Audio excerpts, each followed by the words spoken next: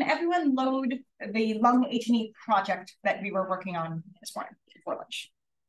It should look something like this. But once again, I want to work on this file, but I don't want to delete anything we've done. So I'm going to right click, duplicate. And this is going to be called lung 1 H&E density.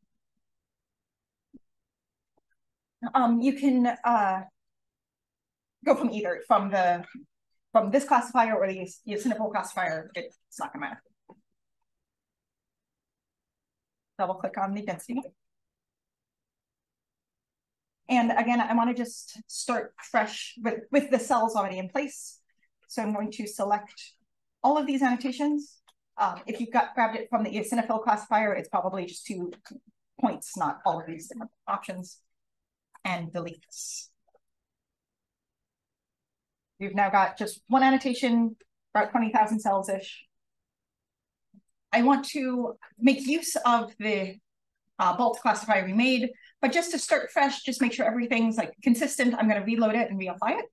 So to do that, classify, object classification, load object classifier.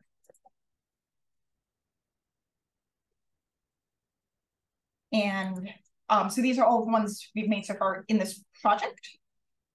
I'm going to click on the bulk epithelium, apply classifier. My screen didn't change because it had already been the latest version, but if you had made any changes or used the other file, it should now look something like this. So now there was a question from somewhere on the right-hand side of the audience here about like, we see all these cells, and it's nice that we know that these are the cells in the inflamed regions, but now I just want to find the overall inflamed regions. Thank you. And we can do that using something called a density map. So we're going to go to Analyze, Density Maps, Create Density Map. Okay, there is a lot going on here. So I'm going to try to go through it of what the different options mean. So we're going to classify, in this, we're going to just use all cells and all detections will mean the same thing because those are the only detections we have, so we can leave that alone. And let's start by making our main class the immune cells class, or whatever you called your lymphocytes. And I click that and it looks like nothing happened, but that's because my classifier visibility is off. So I'm going to press this button here, which you can also do via C. You can kind of see what's going on there. If you turn off your detections, it becomes much clearer. So what it's showing you here are the regions where cells are dense. You can control the density, the radius of which it's looking for density through here. So like this, you get like really blobby things. Here you get really, if you go like 20, like really tight regions, and these things all like light up really specifically. For those of you who like to play and make things pretty, you can go into Customize Appearance and start playing with these values. Like I'm going to make my max opacity lower. This is pure visualization. It's not going to affect any of the downstream results, but it does make your dense regions pop a little bit. But I'm going to leave it at auto. I think the auto looks pretty good most of the time. Okay, so it is, what it's actually showing you here is the number of immune cells per area. So vaguely, the number of immune cells per 20 microns circle radius, or whatever area that looks like, 300 something. Okay. So of course this giant region is very, very dense per area. And that's nice, but I want to get both this region and these lymphoid tissues over here. And so one thing that I find helps with that is instead of looking at it per area, we're going to look at it as a percent of the local cells. So to switch that, the main class is going to be any. The secondary class is going to be the immune cells. And the density type is going to be objects percent. So what this is now calculating is in that circle of 20 microns, how many of those cells are immune cells. And for large amounts of this, it's 100%. So it's all yellow. This makes it nice, like easy to compare big regions to small regions because it's just all yellow. Once again, you can change this radius if you want. Make it small, and then it's just giving you individual cells. Try to find the boundaries and find a density that gives you the boundaries that you think are meaningful. Like 2 is definitely too small. Even 5 is going to be way too detailed. But like 20 looks reasonable to me. We're going to call this fault density. This is a common thing in QuPath. You'll see it a lot. It won't let you do anything until you save. I've named it. I've saved it. Now I can make a threshold. So this is a threshold on the density we were just calculating. So it goes between 0% and 100%. And so 50 is pretty reasonable, but again, you want to find a threshold that works for you. One thing that's a little annoying is when you're in this screen, it won't let you zoom. And I'm kind of zoomed out and I don't love that. So I'm going to close it, zoom in, then bring up my threshold again. And it still won't let you do that. Set opacity to 50%. That way you can like really see the boundary. And you want to set a density threshold that, again, gets the boundary of the region accurately. Oh, it's going to be. You can control the opacity here. Okay, once you're happy with each threshold, set apply. So in this case, the density threshold is the percentage of cells that are positive in that given region. Is that what the number is? Yeah.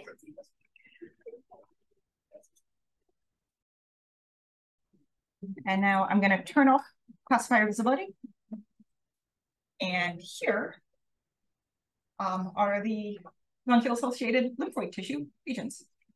I think it's picking up some stuff I don't love, so I'm going to delete this and set a new threshold of, I'm going to go 75.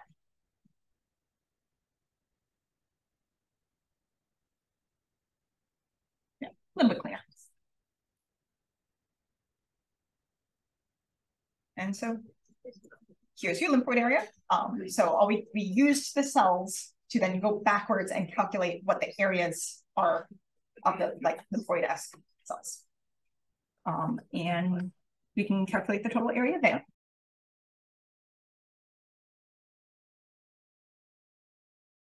Yes, we can. So this view is very visual, and you would use the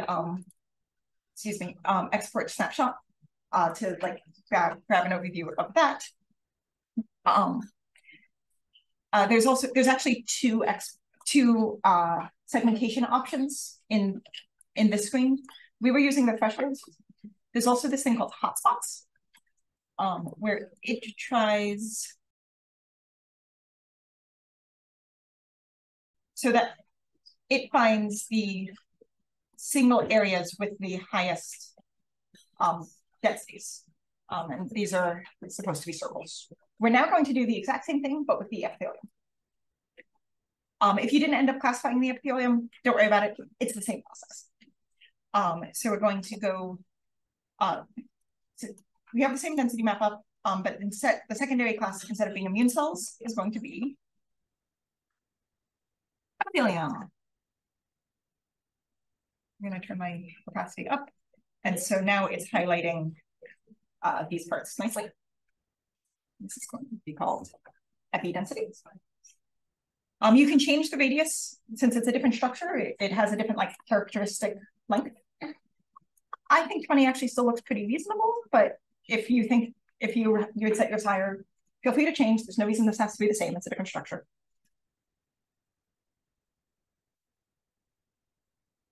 Save it as a new map. And then once again, threshold it.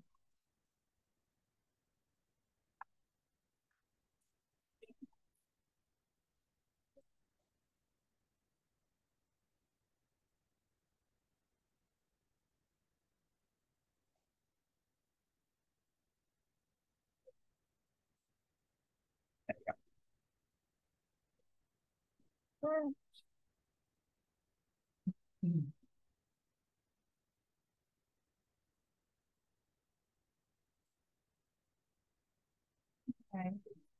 Let me see.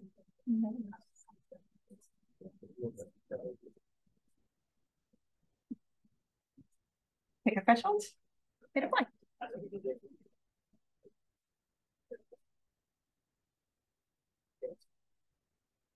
Turn that on. Turn the opacity all the way up. We now have two sets of objects. We found our spots and we found our epithelium. Sorry, I was going to skip this because we're running late, but it's just really bothering me. So I'm going to show you one thing. It found lots of these like little clusters of cells that aren't actually correct. And we can fix that using a refine annotations. So we're going to click on the epithelium, objects, annotations, remove fragments and holes. And then I'm going to make a minimum fragment size of 2000 and a minimum hole size of 2000. This is exactly like in the when we created annotations from the pixel classifier. These are the same settings. We're just doing it as a second step. Hit run. And like you can see, it made the like little blips go away. And if it went too far, you want to. You can't. So Control Z will undo. Might. No. Okay. Then you can go in the other direction. If you only remove the small stuff and now you want to remove the medium stuff, cool. But once you've removed it, if Control Z doesn't work, on the first thing. Yeah, like go to a different image or close it without saving and then that works if you've saved it between creating the objects and refining the objects. Yeah. You could also just delete the whole object, go back to the density map, sort of. I'm going to do the same thing on the immune cell object.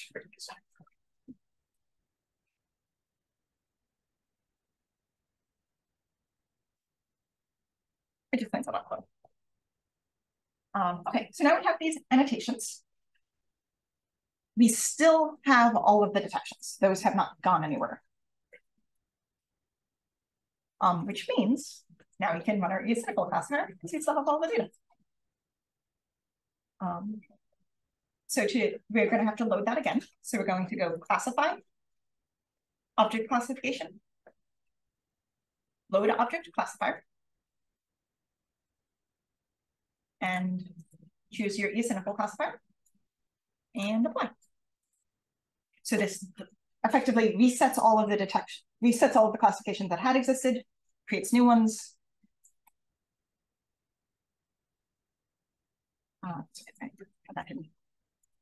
Most of the cells are negative, and here are the eosinophils.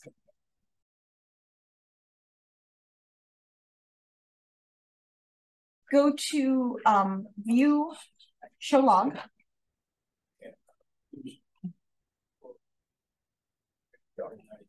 Okay. Mine doesn't have it, so it's not going to show, but towards the bottom, it should say, you'll see the mission features error. Does it, how many cells does it say is missing? Is it like 20,000 out of 20,000? Or is it like 2 out of 20,000? So sometimes what happens is, for some reason, one individual cell won't get a measurement that it's supposed to have. A common reason this is like, if the cell has gotten broken up into 2 parts because of some weird annotation dip, then it can't measure circularity because circularity is simply undefined. That cell will get a null for circularity, and then a classifier will say, like, I don't know what to do with the null. It'll still attempt to classify it and just is warning you that there's a problem. If it's one cell, if at any point all of your cells are missing a feature, you have failed to measure something that you were expecting. Okay. I'm going to move on from here. So we've got our eosinophils, we've got our annotations. I'm going to go to Analyze, Spatial Analysis, Signed Distance to Annotations 2D. And yes, I want to split multi-part classifications. Even though actually in this case it won't matter because they're starting on. Okay, again, nothing seems to happen on screen, but actually quite a lot happened in the background. It measured for every cell the distance to the nearest epithelium and the distance to the nearest vault, and has now recorded that for every cell. So we can open up the measurement maps we were using a lot yesterday. And way at the bottom, there's 2 new measurements, one of which is signed distance to immune cells. So there's for every detected cell, where there are negative values means it's inside the annotation, positive values means it's outside of the annotation. So like this is right here. There. We also have separately signed distance to epithelium.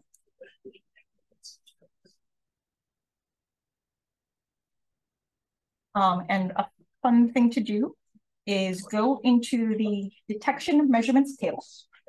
Right click anywhere on the table. Show classes, eosinophils.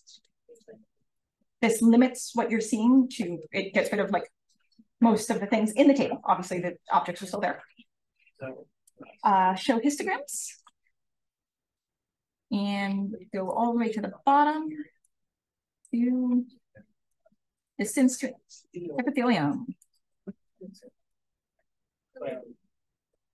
So here is your distribution of eosinophils and how close they are to the nearest bronchial epithelium. And you have the same thing with vaults. Unsurprisingly, most of your immune cells are inside your vaults. Good. Aside, within the last year or so, the field of bioimage analysis has decided that spatial biology means transcriptomics, and that's irritating because this is spatial biology. H&E images, which have existed for 150 years, are spatial biology. It's space. It's super important, and you don't need RNA, you don't need that. That's a good technique. It does a lot of stuff. There's other types of space.